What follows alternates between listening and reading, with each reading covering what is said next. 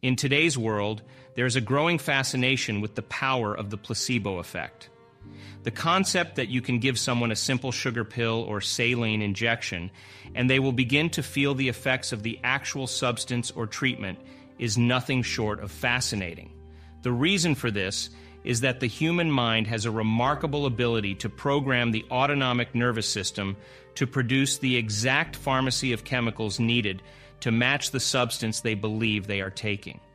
Recent research in the field of epigenetics has revealed that genes are like Christmas tree lights, constantly turning on and off in response to the environment. The expression of proteins is responsible for the structure and function of the body and the expression of life itself.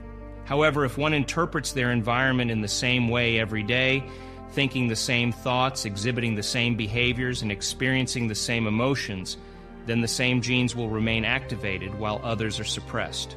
Additionally, the hormones of stress can further downregulate genes, leading to the development of diseases. If the environment is what signals the gene and emotions are the end product of an experience, then living in the same emotional state every day will signal the same genetic expression, leading to a predetermined genetic destiny. However, one can signal the gene ahead of the environment. By embracing elevated emotions, combining them with clear intentions, and being fully present in the moment, the brain and body do not differentiate between external and internal experiences. The body then sends the signal to produce the chemical or hormone that it believes is needed to match the emotional experience.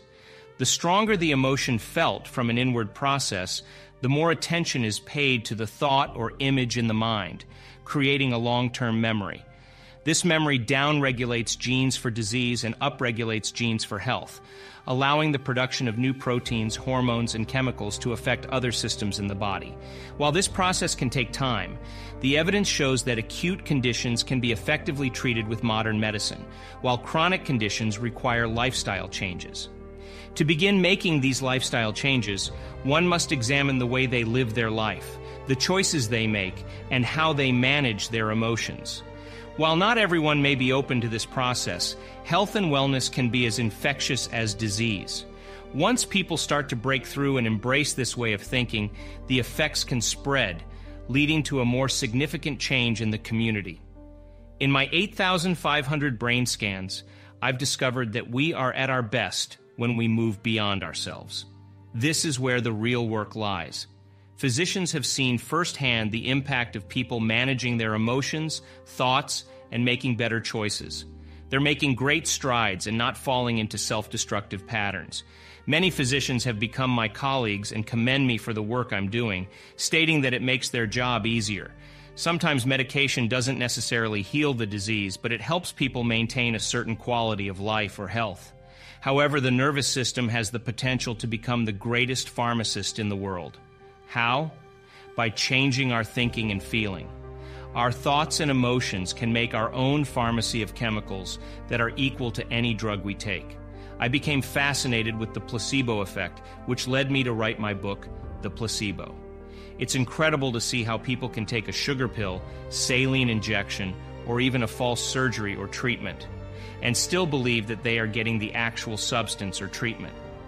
A certain percentage of people can program their autonomic nervous system to make the exact pharmacy of chemicals equal to the substance that they think they're taking. This begs the question, is it the inert placebo that's doing the healing, or is it the body's innate capacity to heal by thought alone? That pill is merely a symbol of possibility. It's a representation of hope. The doctor says, "This is a great new drug that's going to help with depression." And the person begins to think about the idea that they could get better. They're selecting a new potential in the quantum field, and then all of a sudden, a certain percentage of those people become enthusiastic and inspired. They start changing their emotional state, combining a clear intention with an elevated emotion, and changing their state of being. When we believe we're worthy of receiving, that's when the universe will deliver.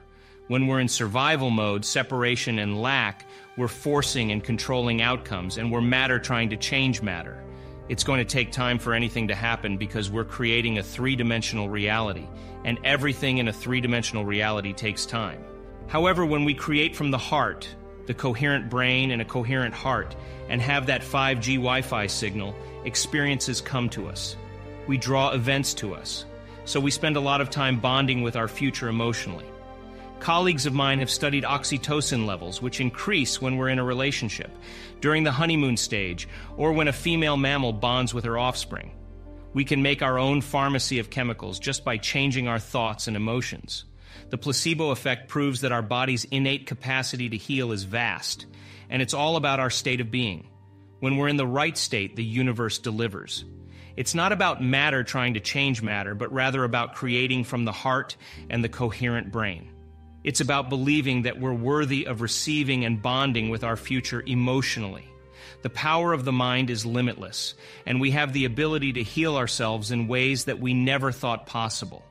We often get caught up in the day-to-day grind and forget about what truly matters to us. That's why it's essential to bond with your future and fall in love with it just like you would with someone else. When you're emotionally attached to your future, no person, circumstance, or thing can remove you from it. So, what does it mean to bond with your future? It means to have a deep emotional connection to the life you want to create for yourself. It's about having a vision of your future that inspires and motivates you to take action. When you're bonded to your future, you're more resilient, and you're better equipped to deal with challenges and setbacks that may come your way. If you fall from grace during the day, the next question you should ask yourself is what caused you to disconnect from your love for the future. Then you can rehearse in your mind how you will overcome that same circumstance in the future. By doing so, you become worthy of love. It's no longer about blaming the person or the event. It's about doing what it takes to stay in the emotion of your future. Your body is aligned emotionally to that future, so it's essential to do things that help you maintain that emotional alignment. Meditation is a great way to achieve emotional alignment, but the real challenge is staying in that emotional state even when you're not meditating. That's where the real work begins. You need to open your eyes and be present in the initiation of life. Stay in that place and know that your future is going to happen. To achieve this, you need to activate your heart and breathe deeply, so your body feels safe enough to create. Once you do this, you'll start getting some really good ideas. You'll see things you never thought you'd see, and you'll feel things you never thought you'd feel. The images and thoughts you create in your mind are powerful. They produce chemicals in your body that make you feel a certain way. By focusing on positive thoughts and images of your future, you're producing chemicals that make you feel good. You're giving your body a taste of the future before it happens, and this helps you feel more familiar with that future. A researcher from Yale University in the 1940s studied the electromagnetic fields around living organisms. He found that 100% of the time, the positive charge was always at the head, and the negative charge was always at the tail. Human beings are no different. Every thought we have produces a frequency that creates a chemical in our body.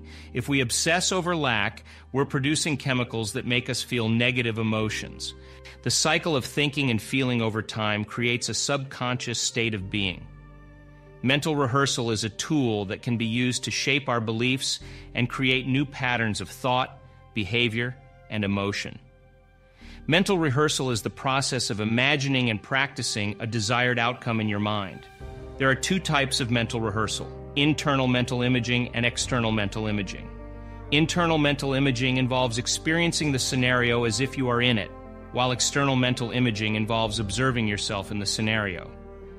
Research shows that when we engage in mental rehearsal, particularly in the first person, it produces a strong biological change.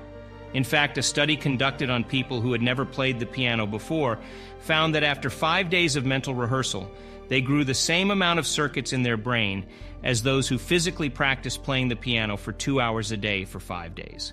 The process of mental rehearsal is simple but requires focus and repetition. The first step is to create a clear and detailed mental image of the desired outcome. The more vivid the image, the more effective the rehearsal. The next step is to mentally rehearse the scenario repeatedly, focusing on each aspect of the experience and paying attention to the emotions, thoughts, and behaviors that arise. As we engage in mental rehearsal, our brain does not distinguish between what is happening in the physical world and what is happening in our mind. The brain responds to our thoughts and feelings as if they are real experiences, and over time, mental rehearsal can create new patterns of thought, behavior, and emotion that shape our reality. Our brains are remarkable organs, responsible for the sum total of our experiences and knowledge up to this moment. From a biological standpoint, they are a record of our past, storing all of our memories and experiences and shaping our thoughts and actions in the present.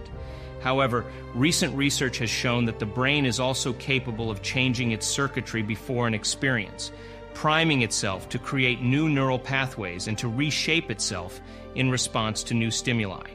In other words, the brain can be a map to the future, not just a record of the past. This phenomenon is known as mental rehearsal, and it has been shown to have a profound impact on our ability to learn and perform new skills. For example, if you take a group of people who have never played the piano before, but who have spent the last few days mentally rehearsing playing scales and chords, they will be able to play them with surprising accuracy when they are actually sat in front of a piano. The same is true for physical exercise. If a group of men spend an hour a day mentally rehearsing doing bicep curls, adding an emotional component to the mental image, they can increase their muscle strength by 13.5% in just 2 weeks, without ever actually performing the activity. The reason for this is that mental rehearsal changes the brain to look like the experience has already occurred. The brain creates new neural pathways and rewires itself to make the imagined experience seem as real as possible. And when the brain changes, the body follows suit. In the case of the men doing bicep curls, the body looks like it has been working out for 2 weeks, even though it hasn't actually lifted a weight. This is the power of mental rehearsal and visualization. By imaging what we want to achieve, we can prime our brain and body to look like the future has already occurred. And when we push beyond the limits of what we think is possible, we step into the unknown and create new possibilities for ourselves. However, the challenge with this approach is that most people are not aware of the extent to which their behavior, beliefs, and attitudes are ingrained in their subconscious mind. Research suggests that by the time we reach 35 years old, 95% of who we are is a set of memorized behaviors, emotional reactions, beliefs, perceptions, attitudes, and habits that function like a subconscious computer program. This means that most of the time, we are acting unconsciously, without awareness of why we are doing what we are doing. To make a change, we have to cross a river from the old self to the new self. The body has become the mind, and it clings to its familiar patterns and habits. When we step into the river of change, the body sends signals back to the brain, signaling discomfort and resistance to the unfamiliar. This can make change feel difficult and uncomfortable, but it is also an opportunity to create new possibilities for ourselves. The key is to be aware of our habits and behaviors, and to consciously choose to create new patterns and habits that align with our goals and values.